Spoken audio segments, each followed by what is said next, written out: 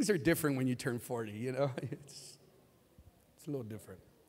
Luke chapter 7, verse 36. You guys ready? It says like this.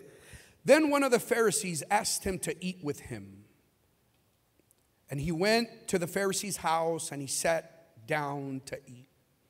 And behold, a woman in the city who was a sinner, when she knew that Jesus had sat at the table in the Pharisee's house, brought an alabaster flask of fragrant oil. Verse 38, and stood at his feet behind him, weeping. As she began to wash his feet with her tears, she wiped them with the hair on her head, and she kissed his feet and anointed them with the fragrant oil. Now, when the Pharisee who had invited him saw this, he spoke to himself, saying, this man, if he were a prophet, he would know who and what manner of the woman this is who is touching him, for she is a sinner. Verse 40, and Jesus answered and said to him, Simon, I have something to say to you. So he said, teacher, say it. There was a certain creditor who had 2 debtors. One owed 500 denarii and the other 50. And when they had nothing with which to repay, he freely forgave them both.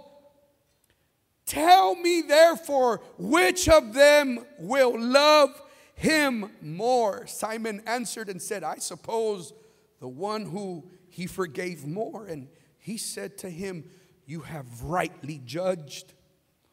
Then he turned to the woman and said to Simon, do you see this woman? I entered your house and you gave me no water for my feet. But she has washed my feet with her tears and wiped them with the hair on her head. You gave me no kiss.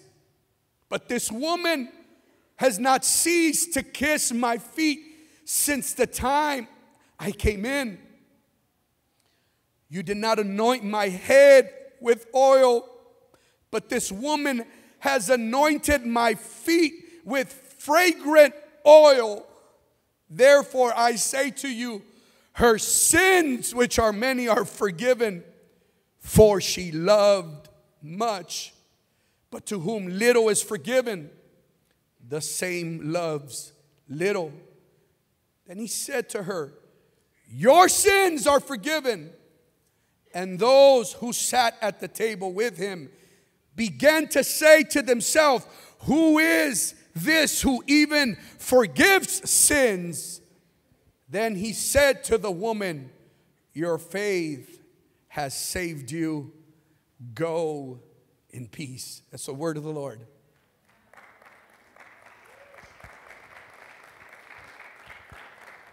I want to talk to you from the subject, one moment. The power of one moment. Now, before we go in and dissect a few of these words in Scripture that we just read, I do want to make notice that the book of Mark, chapter 14 and verse 3 is the parallel of this same story with important insight, which I think behooves us to consider the diverse angles with which both writers tell this same story of redemption and the grace of God towards this woman, and that embraced one opportunity that forever changed the story of her life. So chapter 14 of the book of Mark is the same story that we read in the book of Luke chapter 7. So what I'm going to do during this message is I'm going to go a little bit back and forth, because I think it's important that we get different angles of the same story. You know, every time somebody tells a story, you ever played the game telephone? You ever played the game telephone? Where you line up a few people and one person says something and they repeat it to the next person as best they can and repeat it to the next person as best they can. After about 20 people, the story has absolutely changed and there's different angles to what the first person said. Well, I think it's important that the authors write different angles of the same story, and so it's important that we read the parallels of this so that we can embrace completely what really happened in this moment for this lady's life that forever changed her. So we'll be going back from Mark 14 and Luke chapter 7, and the opportunity that she had to be with Jesus. This story, number one, this story, first of all, this story takes place in a city called Bethany. This story, Mark tells us that this story takes place in a city called Bethany.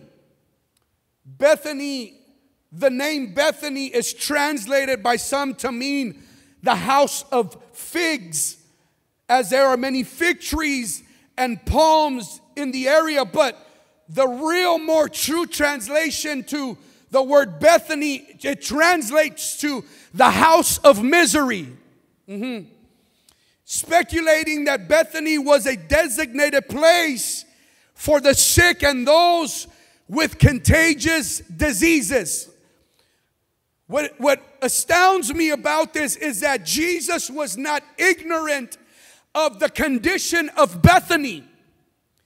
Jesus was not ignorant to the fact of the people that lived in Bethany. As a matter of fact, Jesus purposely would visit Bethany because there was something about broken people and there was something about sick people that Jesus understood his task and his mission on earth, that he didn't come for the righteous, that he came for those who were lost, for those who were away from God, those who had no relationship with community. So Jesus is so strategic and intentional about making sure he brings his presence to spaces and places where everybody else is rejected, yet Jesus comes to a city called Bethany where there's many diseased and sick people, and now he finds himself not in the city but in a house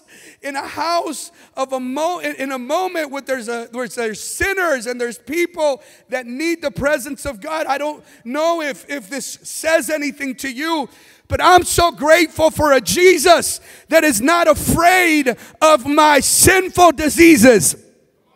I'm so grateful for a Jesus that is intentional not to shy away from the areas that I many times are ashamed of, but he runs to the areas of my life and is intentional about being in places and spaces that you might think God is not, because I know what you were taught. You were taught that in order to come to God, you have to be good. That in order to come to God, you got to have your life together. That in order to come to church, you got to dot all your I's and cross all your T's and make sure that your heart is right before you walk into a sanctuary. But can I tell you that the Jesus that I serve, he actually is not waiting for you to have it all together. He's actually waiting for you to come to him so that he can help you get it all together. Is there anybody here that knows what I'm talking about? You didn't have it together when you came to Jesus, but he was so approachable that he came to your Bethany. He came to your Bethany. And then the Bible teaches us that while he's in Bethany, he is in this situation now where he is sitting with religious men and Pharisees and scribes and, the high class of the church. And so a sinful woman walks in and from the backside comes and begins to anoint his whole body. This is a sinful woman who saw a moment of opportunity and approached him from behind and filled with shame and fear, but yet faith. I know this is what do you mean? Is it shame? Is it fear? Or is it faith? Can I tell you that sometimes it's a little bit of both? Sometimes we don't have the full faith. Sometimes we are in shame, but there's something about Jesus that draws us to him even in our shame with a little bit of faith. And maybe that's how you came today. I don't really believe this whole Christian thing. And, he might do it, he might not. That's okay. Just get to Jesus. get to Jesus. Get to the place where everything can change. And so she comes from behind, and the Bible in the book of Mark says that she anointed his head, but Luke says that she anointed his feet. And I was kind of left wondering, oh, well, did she anoint the head or she anoint the feet? But then it reminded me of the book of Psalms, chapter 133 and verse 2, when it says how good and how pleasant it is for brethren to dwell together in unity. It is like precious oil that comes over the head of Aaron, and it starts at the head and begins to run down his beard, and it goes all the way down to the robe and reaches down to his feet. The truth is this, that this woman created a mess in Simon's house. You've ever had people over and it took a minute to clean, but then you got to do the second clean. I'm going to talk to this side. Because some of you ain't going to say nothing, but when people come over and you got the first cleanup and then you got to do the second cleanup, this woman made a mess. And I'm going to tell you why, because the Bible clearly tells us that she began to pour the oil on his head, but it was such a mess that it ran all the way to his feet. So you can imagine this was not a little jar of oil. I mean, this was the jar of oil. And have you ever had oil on your shirt or on your garments? I mean, it's ruined. This woman creates a mess at Simon's house. But her need was greater than the opinion of others. Can I tell you that desperation has a moment of understanding? I don't care what you think about me. My need for Jesus is greater than my need for your approval, affirmation. I don't care what you think about me coming to church every Sunday. It doesn't matter what you think about me tithing or giving my offering or clapping my hands or shouting unto God with a voice of triumph. My need is greater for Jesus than it is your opinion about whatever you think, because what I'm going through needs a miracle. What my family is going through needs an intervention from God. So if I look a little crazy shouting from the top of my lungs, excuse me for a moment, but I need to get to G. Is there anybody desperate enough to say, I don't care what you think about me on this Sunday morning? I've got something that Jesus has. I need Jesus today. So number one, you need to know one of the things that I live by is a saying by Leonard Ravenhill that said this: the opportunity of a lifetime must be seized at the lifetime of the opportunity.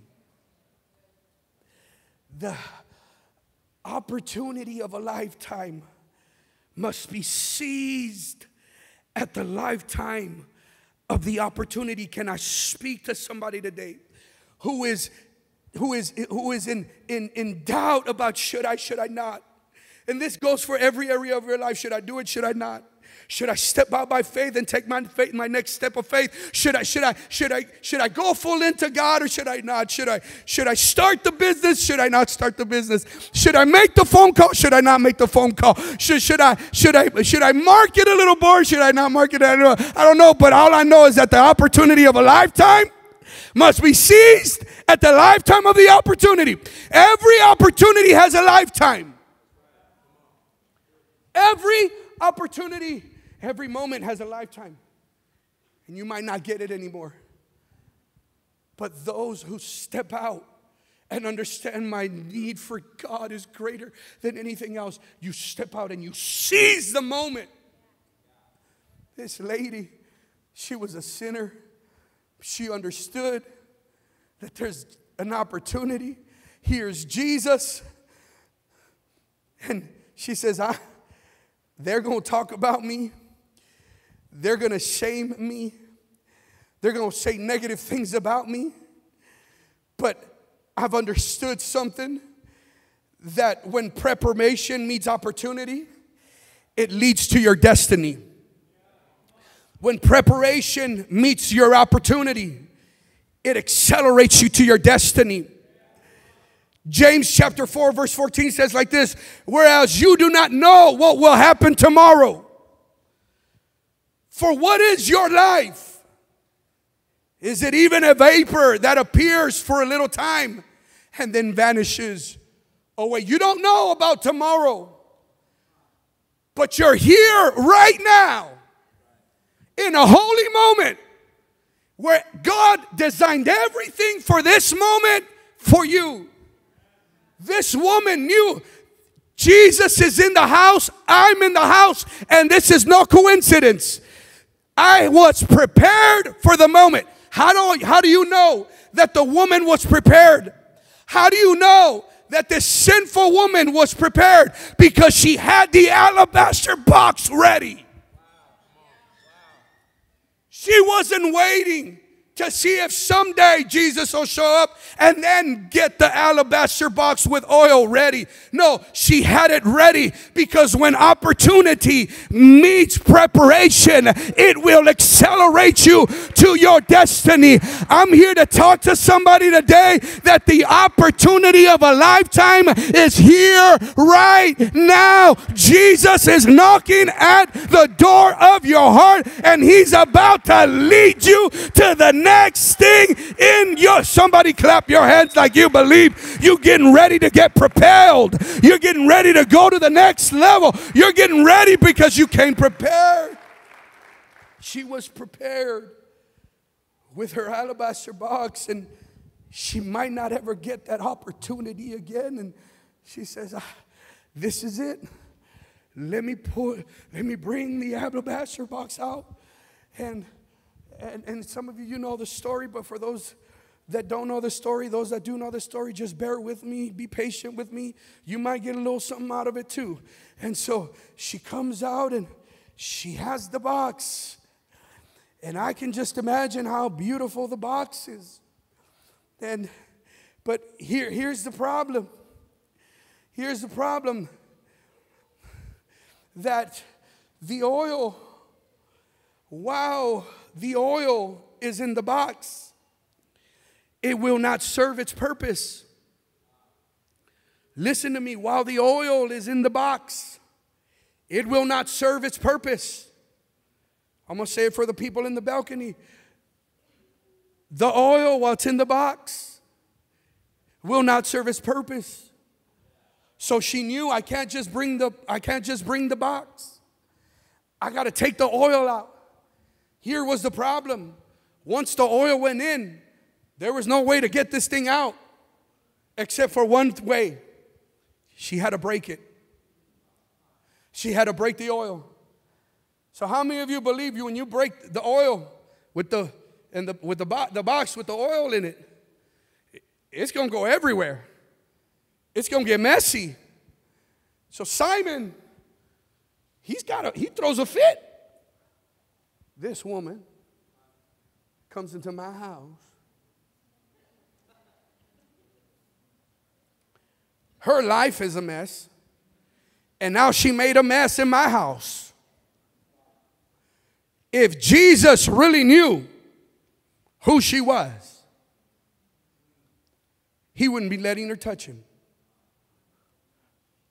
While the oil is in the box, it serves no purpose. But here's what I need you to know. That brokenness reveals what's already inside. Brokenness reveals what's already on the inside. And you need to know that the box is not as important as the oil. And we have the tendency to worry more about the box than we do about the oil. We worry about the box being comfortable. And just in case you don't know what the box is, it's your life. It's you. But there's something in you that needs to come out and be poured out. And it won't be poured out until it's broken. Oh.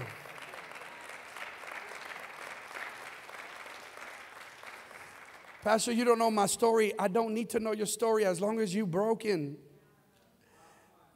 We're all a bunch of broken people in a place that's a holy ground. And something beautiful can happen with broken people in a holy place. When they begin to pour out their oil upon Jesus. What's the oil? My praise. What's the oil? My worship. What's the oil? My hand praise. Every time I clap, every time I shout, every time I praise, my oil is being poured out. But I'm broken on the inside. I'm broken and I don't know what to do about my family. I don't know what to do about my finances. I don't know what I'm going to do about tomorrow. You might not know what you're going to do tomorrow, but I know what you can do today. And if you can praise Him for a moment and pour out your oil today, something can happen in this holy. I said something can happen in this holy place, in this holy ground. I'm broken. We'll talk about that for just a moment. And what's so interesting is that Simon's a character, man. Simon, the book of Mark tells us that Simon is known by Simon the leper. Simon the leper. Tell your neighbor, he was a leper. Okay, I didn't say leper like, you know. He was a leper. Leprosy. He had a sickness, a disease called leprosy. Okay, watch for a moment, okay? He had a sickness called leprosy. If you had leprosy, you were a leper, okay? He didn't run fast like a cheetah or anything like that. Nothing to do with that. He had a disease in his body. And this leprosy is a disease that would cause your skin to fall. Your skin was rotting and your skin was dying while you were alive. So basically it was like you were like your body was being diseased while you're still alive. It was decaying while he was alive. Everyone say that's nasty. It is. It's nasty because when you look at some of these diseases, they would have worms coming out. The worms were eating him. He'd be walking, and people with leprosy, they'd be walking, their ear falls off. You're like, oh, your ear just fell, bro. Matter of fact, leprosy was so contagious. The Bible says that there was an exclusive place for these people. That when anybody got close, they had to be able to throw a rock distance and say, hey, I'm a leper, don't come close. Stay this far away from me. Simon the leper. And Jesus is in Simon the leper's house. Which means two things. Number one, in order for Jesus to be in Simon's house, it meant that Jesus had healed Simon from a disease that represents sin. The theological explanation to spiritual application in leprosy is sin. Because sin is like leprosy, it separates us from God. Which then causes us to understand, Simon, you was a leper a few days ago. And now you're sitting here judging a woman who might not have the same sin as you, but just sin different than you. Simon was a leper. So, Pastor, what are you trying to tell him? Simon was considered unclean. Simon was considered isolated. because of the disease he had. But Jesus healed him, then goes to his house. Here's what I want to tell you. Number 2, you ready for this? Don't forget where God found you. And don't forget where you were, where grace found you. I'm going to say it one more time. Don't you forget where you were when grace found you. Because somehow, in a matter of like 48 hours, Simon forgot, I was in the same condition as this woman. And now you have the audacity to judge somebody because they're sinning different than you. Baby, you need to stop, because the same grace that found you is the same grace that's going to find the next person sitting right next to you. You ought to clap your hands if you believe that there's hope for your brother. You ought to clap your hands like there's hope for your sister. You ought to clap your hands like there's enough grace for your marriage and their marriage and their oh my God, you ought to clap your hands like you believe if God did it for me, God will do it for you too. Don't you forget where God brought you out of, man. I see you all dressed real nice now, and you got a little job now. Pay taxes now.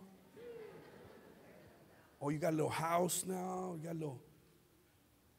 got a little car now. Oh, so you good now. Don't you forget. Can I read something to you? Yeah? Deuteronomy 6:10-12.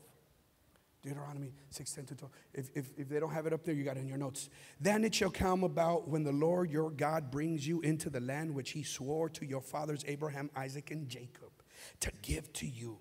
Great and splendid cities which you did not build. Watch this. You did not build. Watch this. You did not build. And houses full of good things which you did not fill.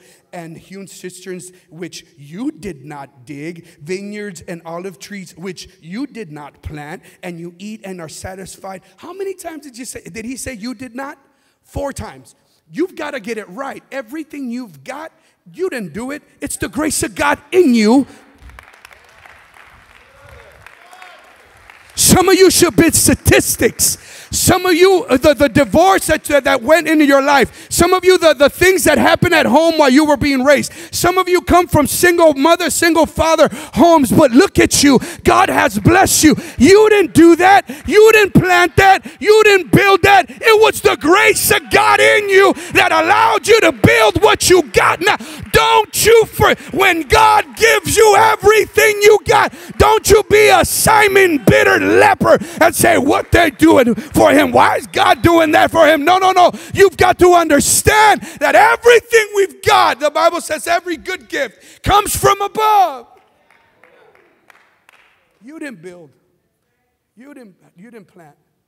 You didn't do it. It says that you eat and then you're satisfied. Watch this. I got a little ahead of myself. Watch. It says that you do not forget the Lord who brought you from the land of Egypt, out of the house of slavery. Simon, you forgot that there was a moment where you had a moment with Jesus too. But now this woman is having her moment. You judging that? No. Simon, there's room at the feet of Jesus for everybody too. So Jesus had to check him because Simon was such a coward. He was a coward. Can I show you why he was a coward? All right. The Bible says, Simon said to, help me, you got it in your notes. Simon said to, he didn't even have the courage to tell Jesus. He was like mumbling, man, Jesus really knew who he was. Jeez. What? Bro, you don't even have you're such a coward. You couldn't even tell Jesus in his face. But the Bible says, but Jesus answered him. Say, hey, Simon, I got something to tell you. What? Read it. It's just like that. It's like, I got something to tell you, Simon. Say it. It says it like that. Say it. Say it, teacher. Go ahead, Rabbi. There's two men. Both got forgiven. One had 50 denarii, one had 5. They were both forgiven. Who loves more? The one who was obviously forgiven for more. Says, you've judged right. They love more because they've been forgiven more. Says, Simon, I came to your house. You offered me no water. You offered me no oil, and you didn't even give me a kiss. Which means that you invited me for the wrong reasons. You wanted the grand picture with me.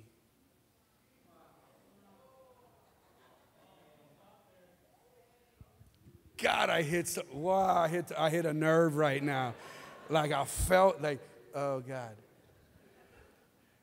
You got into the space, you invited me into your space because you wanted to be seen with me, because you think it makes you look good. See, the Bible says it like this. You love me with your lips, but your heart is far away from me. So everybody saw us together now. And you got the pose for the gram around the table. Everybody knows I came to your house. But this woman didn't care if anybody saw her, because she wanted my heart. You wanted my hands, but she wanted my heart. I don't know who's here today. I'm not trying to judge you.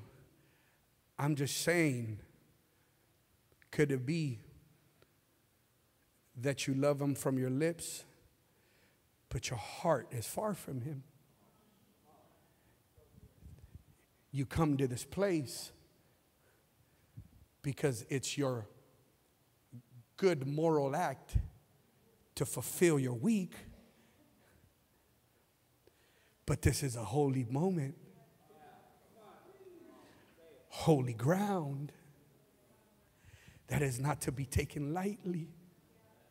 That when we come, we're going to have an encounter with a loving Father that's going to change our life forever.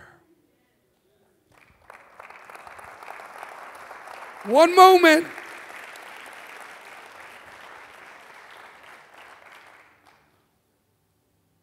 Don't forget, Simon, what God has done for you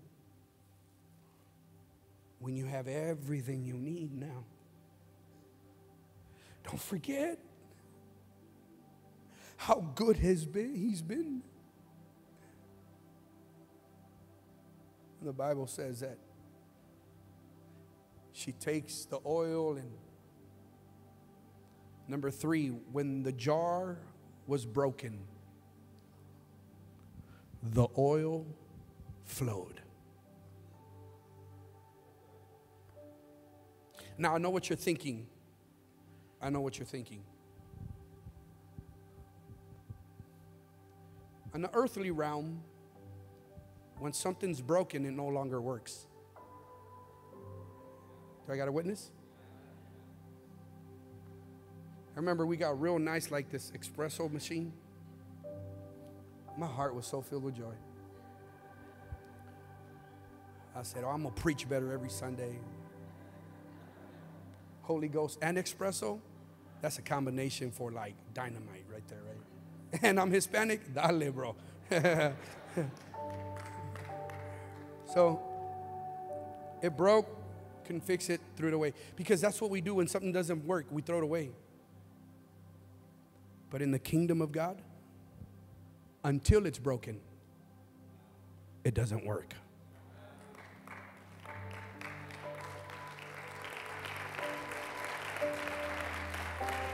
You didn't hear me. If you've come, you say, I got nothing to offer God. No, I'm broken. My life is in shambles. My marriage is in shambles. My finance, I have nothing to give. I'm here to let you know that you're a perfect candidate for oil to flow. Because until it isn't broken.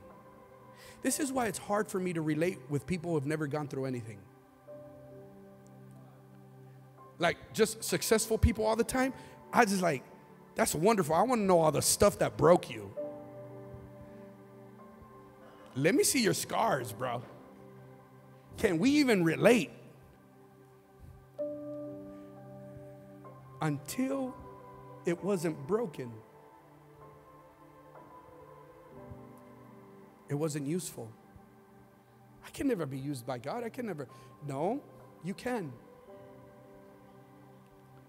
But the thing I've gone through, the moments that I've cried and yes, until it's broken, it's not useful. Psalms 34:18. I'm almost closing. The Lord is near to the brokenhearted. The Lord is near to the, help me church, the Lord is near and saves those that are crushed in spirit. 2 Corinthians 4:16 through 18, the Message Bible says like this, so we are not giving up. Oh, I feel like somebody has to declare that. Say, so we're not giving up. All right, if you have like family or a close friend next to you, I just want you to just kind of squeeze their hand a little bit and just say it again. Say it. 1, 2, 3. So we're not giving up. Oh, we're not giving up. I feel like something's happening in the spirit right now when we're saying this right now. Can we do it one more time? Say 1, 2, 3. So we're not giving up. We're not giving up. So we're not giving up. So we're not giving up. How could we? Even though the outside often looks like things are falling apart on us. This is the Bible. On the inside, where God is making new life. Not a day goes by without His unfolding grace. Watch this. I love the message. It makes it so plain. These hard times are small potatoes compared to the coming good times, the lavish celebrations prepared for us. There's far more here than meets the eye. The things we see now are here today and gone tomorrow, but the things that we cannot see now will last forever. Here's what God's trying to say. That the tests and the trials of this present time cannot be compared to the glory that will be revealed in us when He returns. I know you're broken, and I know you've gone through some things this year already, but can I tell you that not a moment goes by that the grace of God isn't carrying you to your next season. So I declare in the name of Jesus that every broken heart begins to lavish Him with oil and with praise and with the goodness of your lips and with the praises of your heart. I declare this house is a house that is filled with aroma of broken hearts that are lavishing Him with praise. If I got a church this morning, you ought to stand up and give Him praise. One moment. Watch this. It's not in the notes, but watch this. You know what I loved about this story? That everybody in that room experienced the fragrance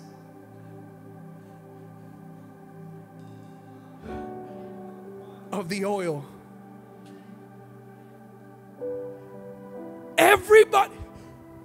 I mean, you're talking like a year's worth of like isimiyaki, you know what I mean? Like a year's worth of like whatever, you know, lelabo stuff you use from Nordstrom's, whatever, you know? Like lelabo, just look it up, it's good stuff. It's not cheap stuff, it's good stuff. And it breaks, the entire room experiences it. Isn't that crazy? But what's more interesting is when everyone went home, there was only 2 that encountered the aroma. Everybody went home talking about what happened. It smelled so amazing in there. But only 2 went home saying, I still got the smell of the encounter. So I didn't just experience it, I encountered Jesus for myself. Listen, we're in a room filled with people, and you can leave today and say, that was a wonderful Sunday. They did a great job. They sang a new song. They did great. Amazing. Valerie was just like, ooh, anointed. But I wonder, is there anybody going back home saying, I encountered him. I still smell like him. I still got him on my skin. I still got him in my heart. I'm so... This is a moment. This is a moment. This is a moment that can change your life forever. Jesus responded to the woman, said, your sins are forgiven. You notice that word didn't come to anybody else in that room, but the one that was willing to give it all. Your sins are forgiven. They still made, oh, he thinks he can forgive sins. Oh my God. I said, no, you need to stop. You need to stop. Because today's the day her life's about to change. Then he talks to her and he says, woman, today your sins are forgiven. Watch this. Go in. Wait, don't clap. Go in. You know what she didn't have before? She had no peace in her heart. She was troubled. She was broken. She's a sinful woman with shame and guilt every day. But in one moment, everything changed, and she felt the peace of God come over her. She could get up, lift her head once again, walk out of that room and say, my life has forever been changed. I feel no shame. I feel no guilt. There's no more sin again in me. Why? Behold, the Bible says, everyone who is in Christ Jesus, behold, all things have passed away and everything is made new. Today is the moment that God wants to make everything new in your life. Can I challenge you one just a little bit deeper? That God never invites you to a safe life. Hear me, please. God never invites you to a safe life. He invites you to a faith life. Salvation is free, baby. Salvation is free. But the kingdom is going to cost you everything. Hear me by the Holy Ghost. I'm not trying to sugarcoat anything. We got the blessing of the Lord, but we got the blessing of the Lord because it has costed us to surrender everything to God. She surrendered everything she had. This is all I got. And he says, I saved you, but not only am I going to save you, you're going to go in peace. You're going to have joy. You're going to have blessing. You're going to have abundance. You're going to have everything you need because you were willing to surrender. God never calls you to a safe life. And I know, we all want a safe life. Comfortable. I feel the Holy Ghost. But God is saying, is there anybody willing to seize this moment where your family can forever be changed? Where your marriage can forever be changed? Where your finances can forever be changed? Is there anybody willing to surrender everything they've got right here, right now, and say, it's more than a good Sunday. I encountered God and I smell like Him now. Everywhere I go, I got Him. If I get in my car, He's in my car.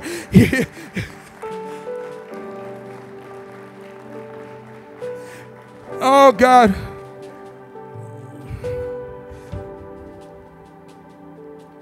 I learned something. I learned that proximity comes with a price.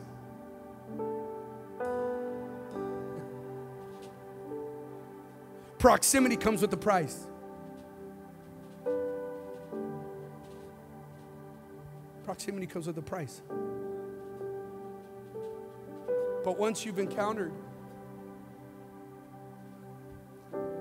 the reward of that proximity, it's priceless. You know what Jesus did? Jesus paid a high price to come close to you. Because when you couldn't get to Him, He got to you.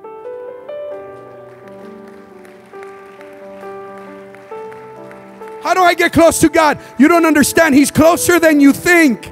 He's sitting at the table. He's so low. He's sitting so low that even in your low place, you can reach Him. He's walking so slow that even in your sickness and your incapacity, you can reach Him because He's waiting. You didn't go to Him. He came to you first. And that price was the price of Calvary, where He shed His blood. And He said, I'm going to pay the price so that I can have proximity with you and you and I can be together forever. This is the moment. Can you lift your hands to heaven for 30 seconds? Before I make this altar call right now, lift your hands and say, God, I am broken. I don't know how much I can give. I'm burnt out. I don't know if I have anything left in the tank. And God is saying to you, you are a perfect candidate to experience my grace today. So I declare in the name of Jesus that every broken heart and every crushed spirit will experience an encounter with the grace of God today. One moment in His presence is going to change everything for the rest of your life. So here it is. Here it is. I need you to look at me for a moment. Will you seize this moment right now? You're not here by coincidence. You're not here by mistake. God used someone to invite you. God used social media for you to get here. God used your neighbor to get here. God used your circumstance. God used your pain. God used your problem. God used everything to get you there right now. Will you seize the moment? I'm declaring that when I count to 3, every heart that is longing for an encounter with Jesus today, every shame is gone. You're going to care more about what Jesus thinks than what anybody else thinks. Your ego, your pride, you're going to lay it down and you're going to come and you're going to say, God, this is my moment and I'm here and I'm going to pour out my oil before you. This is all I've got left, Jesus. This is all I've got. This is all my family's got. And this is all you're requiring. Here it is. If that's you today, at the count of 3, don't hesitate. I need you to come up. First thing though, I need all the coaches to come up here first. Every coach, every person coaching, I need you to come up. I want you to turn around. I need you to turn around. As people come, you're going to start laying hands. You're going to start praying for people. These people are going to be praying for you and declaring healing, deliverance, freedom over your life. At the count of 3, if this is you, I need you to come up now. 1, 2, 3. I want you to come up now. I want you to come up now. Come on, come on, come on, come on, come on, come on.